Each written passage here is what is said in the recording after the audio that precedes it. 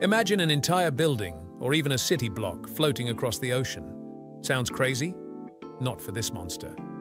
This is the mega barge, a floating beast engineered to move the impossible. While cargo ships, tankers, and container vessels get most of the attention, mega-sized barges are the true unsung giants of maritime engineering. Designed not to carry containers or oil, but to transport entire buildings, oil platforms, bridges, and even warships. These floating platforms are changing how we think about logistics on a global scale. In today's video, we'll go inside the world of the largest barges ever built, exploring how they work, what they carry, and the jaw-dropping scale of their missions. A mega barge isn't your average floating platform. These giants can stretch over 300 meters long with decks wider than a football field, and are capable of carrying up to 100,000 tons of cargo in a single trip. But what makes them special isn't just size, it's versatility. Unlike traditional ships, many mega barges have flat, open decks, allowing them to carry objects that don't fit in containers, like offshore drilling rigs, modular buildings, or even entire sections of nuclear power plants. Moving something as heavy as a small town isn't easy. These barges require precise balance, structural strength, and often tugboat coordination across long distances. Many of them use ballast tanks, massive chambers that can be filled with water to adjust the barge's balance, angle, and depth. And some, like the dockwise Vanguard, use a process called semi-submersion, lowering part of the barge below the waterline to let structures float onto the deck. Then they rise back up, lifting the cargo out of the water. This is what makes moving floating cities, or city-sized platforms, actually possible. So what do these floating beasts actually carry? Entire offshore oil platforms built on land, then floated to sea. Massive modular buildings for remote locations. Floating dry docks carrying other ships. Even decommissioned aircraft carriers or naval destroyers. One of the most famous examples, the dockwise Vanguard transporting the Chevron Jack St. Malo oil platform, weighing over 53,000 tons. A journey of nearly 9,000 kilometers across open ocean. So why build these instead of traditional cargo ships? Because not everything fits in a box. When you're dealing with pre-built infrastructure, time-sensitive missions or ultra-heavy loads, you can't assemble it at sea. With mega barges, you can. Build entire projects on land, where it's safer and cheaper. Transport them as one unit, and install them quickly on site, whether in the Arctic, the middle of the ocean, or remote island nations. It's faster, more efficient, and more adaptable, and it's transforming how we build things globally. Still with us? If you're into engineering marvels, maritime monsters, and the machines that quietly power our modern world, hit that subscribe button. Every week, we dive deep into the biggest, boldest machines on Earth, and sometimes the ocean. From offshore oil rigs to city-sized modules, mega-sized barges are the invisible movers of civilization. They may not be flashy, they don't go fast, but they carry the future, literally. As we build larger, more complex infrastructure around the world, from floating wind farms to offshore data centers, these giants of the sea will only become more essential. This is more than transportation. It's logistics on a planetary scale. The ocean, vast and ancient, holds secrets the land will never understand. But among its waves, beneath the weight of wind and salt, a new kind of monster sails silently. The mega barge. It has no sails or masts. It carries no tourists or passengers. Its purpose is not to travel, but to move the world itself. Every one of its movements reconfigures the map of modern engineering, and every load it transports redefines what we believe possible. Where the horizon seems infinite, the silhouette of the giant emerges. Its deck is so expansive it could hold an entire stadium. From the air, it resembles an island that has broken free from the continent, a man-made fragment of Earth drifting slowly toward its destination. Yet beneath that apparent calm, its structure hums with mathematical precision. Thousands of tons of steel work in unison, maintaining balance in seas that forgive no mistakes. The sound of metal expanding under the sun blends with the creak of ocean swells. The wind carries the scent of fuel, salt, and distance. Everything aboard the mega barge is designed for a single purpose: to bear the unimaginable. There are no luxuries or distractions, only the cold exactness of function. Pressure pipes, compensation valves, and leveling systems calculate in real time the weight of an entire city. This is engineering in its purest form, stripped of all artifice. These colossi confront one of the greatest physical challenges that exist: gravity and the sea. A slight imbalance, an imprecise weight distribution, and the monster could tilt, lose stability, and become wreckage. That's why every operation is a dance measured in millimeters. When loading a structure, the megabarge slowly sinks into the water, submerging itself in a controlled descent until the ocean covers its deck. Then, the cargo, whether a naval vessel, an oil platform, or a floating power plant, slides onto its surface like a beached whale.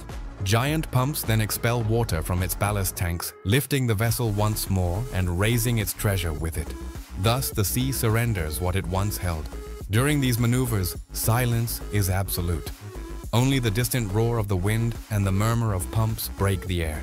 Engineers watch from afar, knowing each movement represents millions of dollars, years of planning, and the very edge of human risk. But once the load is secured, the monster begins its march. Slow, almost solemn, it advances at less than 20 kilometers per hour, but with a weight that defies logic. It needs no speed, its power lies in patience. The routes these titans follow span entire oceans. Some travel from shipyards in Korea to oil fields in the Gulf of Mexico, others from Norway to the coasts of Brazil. Along the way, they face storms, swells, and currents that would sink conventional ships. But they are no ordinary vessels. They are mobile platforms that defy physics with the calm assurance of something built to endure. At night, megabarges transform into floating cities of light. Orange floodlights illuminate their edges, casting a glow that reflects on the water like liquid fire. In the middle of the ocean, that light becomes a beacon of modern engineering, a reminder that humanity has learned not only to master the sea, but to build upon it.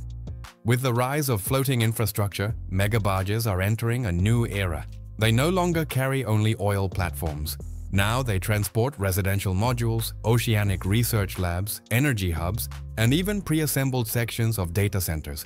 Some experimental designs have begun testing the idea of relocating entire segments of coastal cities vulnerable to climate change. In a world where sea levels rise and shorelines retreat, these giants could become the silent saviors of whole communities. Yet behind the majesty of steel and engineering lies a deeper reflection. The megabarge embodies humanity's capacity to reshape the Earth, to build what nature never imagined. But it also raises a question. To what extent should we move the world, rather than learn to live within it? Each voyage is a metaphor for our age, the transportation of the impossible, the pursuit of efficiency on an increasingly saturated planet. Where structures were once disassembled piece by piece, they are now moved whole, as if the ocean itself were a liquid highway. From oil rigs to offshore wind farms, everything can travel, everything can float. Engineers call this phenomenon migratory architecture. It means the physical world is no longer static.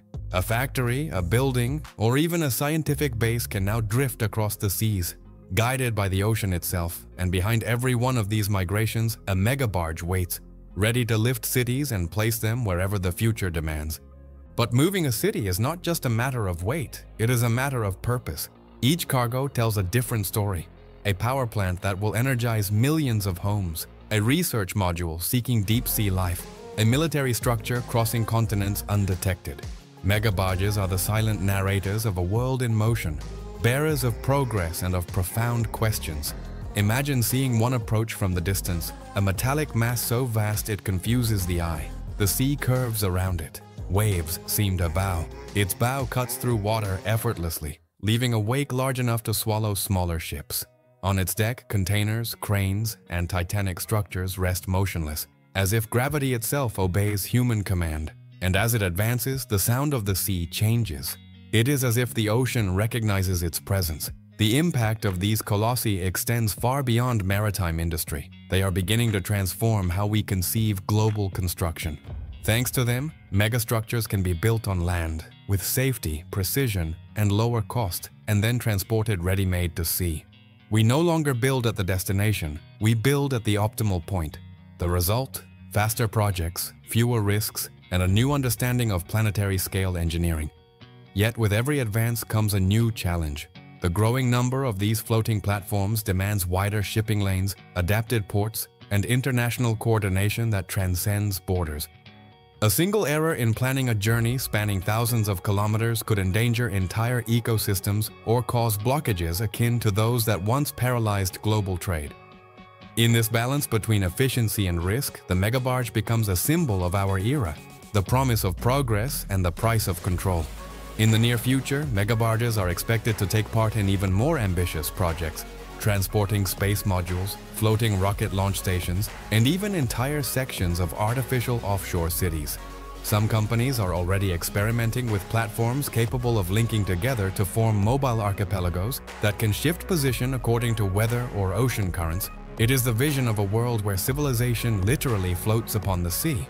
And as that vision expands, megabarges will remain the foundation of this new reality, invisible to most, essential to all. No one applauds when they arrive. There are no ceremonies or headlines, but without them, humanity's greatest feats would remain stranded on dry land. The ocean is their domain, and the future, their cargo. For these giants carry not only steel and concrete, they carry ambition. In their slow advance lies something hypnotic, something reminiscent of glaciers moving over centuries, reshaping the planet's geography unnoticed until the landscape has utterly changed. This is how megabarges operate. Discreet, relentless, inevitable. And perhaps that is their greatest power. While the world looks to the sky, seeking the future in rockets and stars, they move it from below, upon the water, without a sound.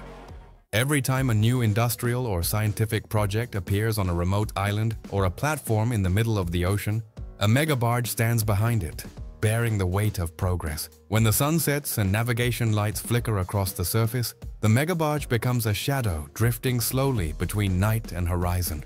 Its reflection ripples on the water like a mechanical ghost, and though few may see it, we all depend on its journey. For without these colossi, the modern world would not move. They are the true mobile foundations of our civilization. And as long as they keep sailing, the planet will continue to transform, piece by piece, city by city, propelled by the silent force of the giants that carry the future.